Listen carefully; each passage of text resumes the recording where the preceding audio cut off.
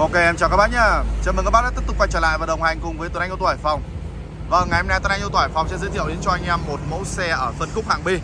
Một cái dòng xe rất là nổi trội và có thể nói là một cái dòng xe cực kỳ chất lượng ở cái phân khúc hạng B như thế này.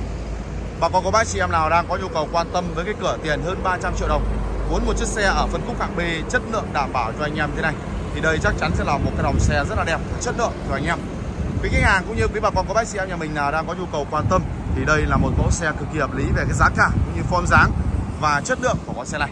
Chiếc xe thì đang đeo biển Hà Nội 30A55709, một chiếc Honda City sản xuất năm 2016 bản CVT 1.5 bà con nhé. Số tự động và một cái dòng xe đến từ thương hiệu Honda của Nhật Bản, một dòng xe lắp ráp tại Honda của Việt Nam bà con nhé.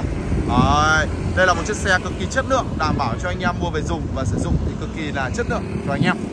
Với cái cửa tiền chỉ có hơn 300 triệu một chút thôi, 346 triệu là bà con đã sở hữu được chiếc Honda City 2016 số tự động 1.5. Con này thì bên em bao rút hồ sơ gốc cho tất cả mọi người như quý khách hàng và quý bà con. Tên tư nhân chính chủ từ một chiếc xe rất là đẹp và đảm bảo cho anh em mua dùng. Với dòng City này là một cái dòng xe mà nó rất là lành, rất là bền và tiết kiệm nhiên liệu. Anh em có thể mua về chạy dịch vụ cũng được, mà chạy gia đình thì cũng khá là ok. Với khối động cơ 1.5 Eco rất là đẹp cho mọi người.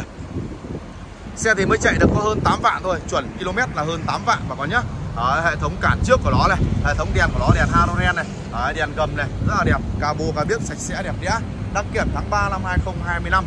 Một cái dòng xe khá là chất lượng cho anh em mua về dùng.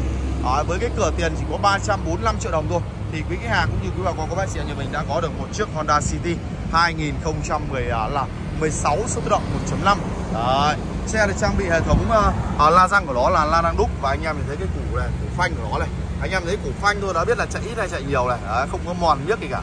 Lốp dép còn rất là đẹp luôn. Mé trong của nó thì còn rất là ổn định, không có mục mọt gì. Máy đang để lổ và lổ rất êm. Có hệ thống xi nhan được báo rẽ trên gương. Đăng kiểm tháng 3 năm 2025 các bạn nhé. Với cái tầm tiền có 346 triệu thôi thì đây chắc chắn sẽ là một chiếc xe ở cái phân khúc hạng B nổi trội và đẹp nhất có thể.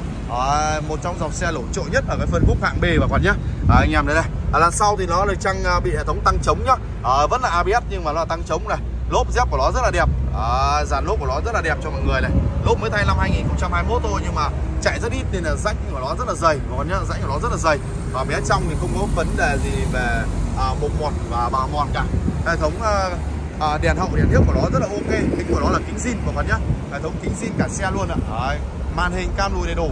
Có cảm biến lùi bà con nhé. Tất cả hệ thống mức tiêu hao nhiên liệu của nó thì rất là ổn định.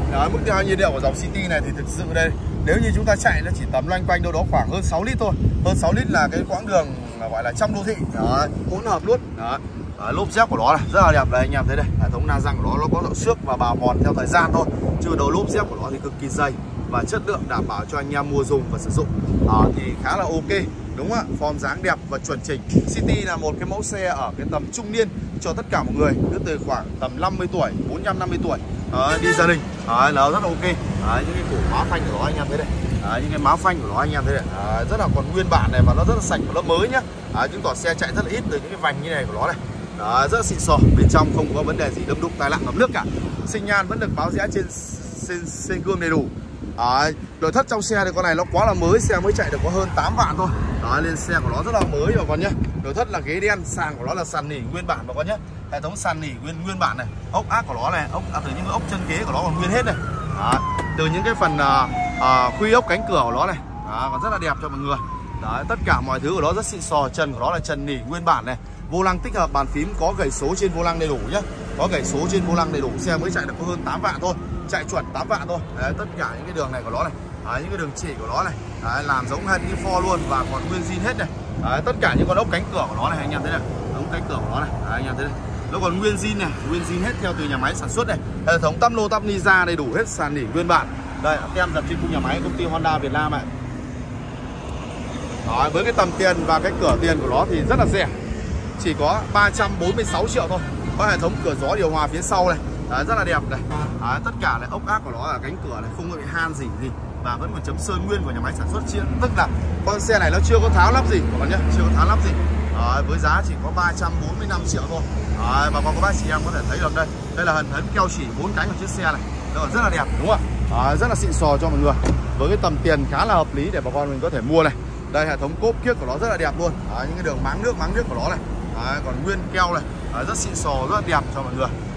Với cửa tiền của nó rất xịn sò thì em nghĩ rằng đây là một chiếc City ở cái tầm tiền 2016 mà có 346 triệu thôi thì em nghĩ con này nó rất là hợp lý ạ. Hệ thống cốp kiếc của nó này rất là đẹp đây. Anh em thấy này, lốp dự phòng của nó này, lốp dự phòng này, tất cả khoang cốp của nó không có đâm đụng tai nạn gì bà con thấy đây. Tất cả còn nguyên zin hết theo nhà máy sản xuất luôn nhá. Nguyên zin hết theo nhà máy sản xuất ạ.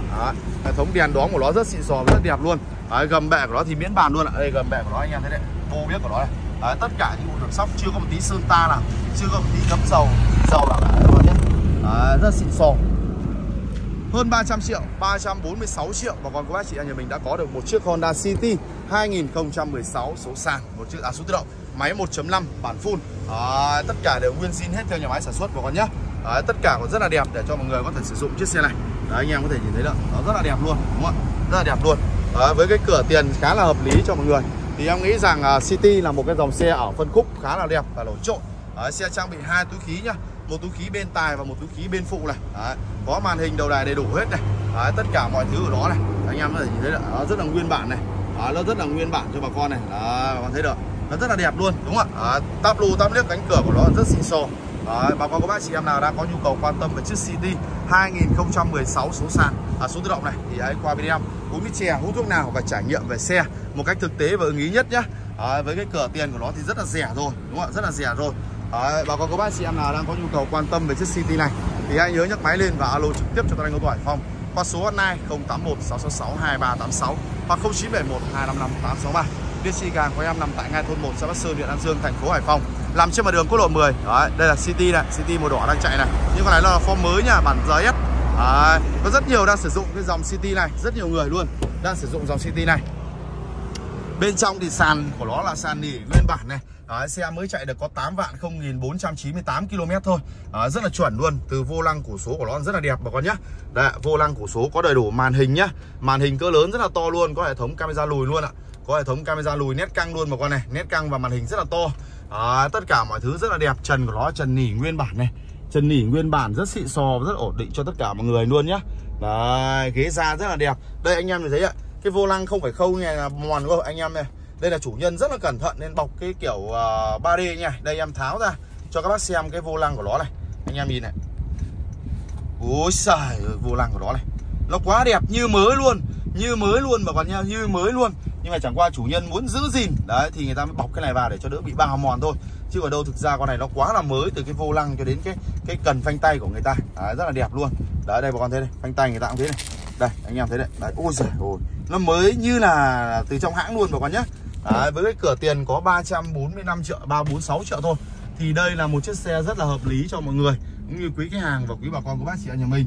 Vậy thì bà con của bác chị anh nhà mình nào đang có nhu cầu quan tâm về chiếc xe này thì hãy nhớ nhấc máy lên và alo trực tiếp cho tôi anh ô tô Hải Phòng qua số hotline 081 666 2386 hoặc 0971 255 863. Có hệ thống sưởi Aeon này, có hệ thống cảm biến và dừng đỗ này, hệ thống gương cụp xòe này, đầy đủ hết theo xe này, sinh nhan báo rẽ trên gương đầy đủ hết bà con nhé. Rất là xịn sò cho mọi người. Bà con có bác nhìn thấy rất là ổn định luôn. Với cái tầm tiền và với cái cửa tiền của nó rất là hợp lý cho tất cả mọi người thì đây chắc chắn sẽ là một cái dòng xe cực kỳ hợp lý để cho bà con của bác chị anh nhà mình có thể mua chiếc xe này một cách hợp lý hơn. Giờ chúng ta sẽ mở phần khoang máy chiếc xe ra để kiểm tra xem máy của chiếc xe nó như thế nào, và tất cả anh em từ những cái phần tay nắm khóa này, loa này, những cái phần vân trên cái táp ly này nó còn rất là đẹp, đúng không ạ? Rồi anh sẽ mở phần khoang máy ra để cho các bác có thể sử dụng chiếc xe này, xem là máy của nó như thế nào nhé. Máy của nó như thế nào luôn ạ.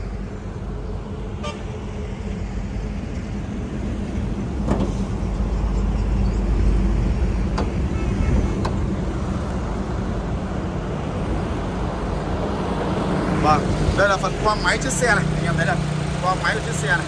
Đấy, còn rất là đẹp đúng không ạ? Anh em thấy là tất cả máy số của nó rất là đẹp này. Đấy, rất là đẹp luôn. Cam kết cho anh em là không có đâm đụng tai nạn, không ngập nước này. Máy số cực kỳ chất này, đảm bảo cho anh em đi lại thì khá là ok rồi. Đó, anh em có thấy là rất là xịn sò luôn. Cabo ca biết này, rất là đẹp luôn. Lỗ tròn này, nó rất xịn sò luôn. Với cái cửa tiền của nó chỉ có 346 triệu thôi, nhưng mà các bạn đã sở hữu được một chiếc Honda City quá là đẹp và quá chất lượng, đảm bảo cho anh em mua về dùng và sử dụng cực kỳ ok và đảm bảo cho anh em đi lại Đấy, rất là đẹp đúng không ạ? Với cái tầm tiền và với cái cửa tiền của nó chỉ có 346 triệu thôi. Một chiếc Honda City 2016 số tự động, máy của nó là 1.5 bản CVT. Đó, một dòng xe rất là chất lượng, đảm bảo cho anh em mua và dùng thì khá là chất lượng, đảm bảo cho anh em rồi. Ok, cảm ơn tất cả mọi người cũng như quý hàng và quý bà con các bác chị nhà mình. Và còn các bác chị nhà mình nào quan tâm về chiếc City này qua bên em nhá. Em chân thành đón tiếp tất cả mọi người luôn ạ.